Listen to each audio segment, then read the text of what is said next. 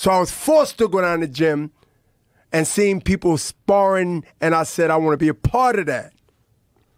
And I got my ass beaten lesson, and I didn't like it, and I've never been afraid to go in the gym again. 30 years later, I said I would never go in a ring or any situation ill-repaired or unrepaired. I always go in there prepared. That lesson that I said to you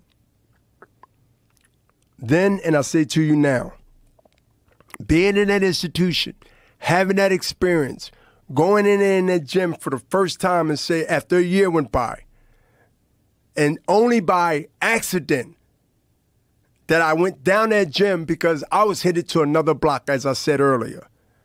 And then get down that gym because boxing was in the penitentiaries in that era.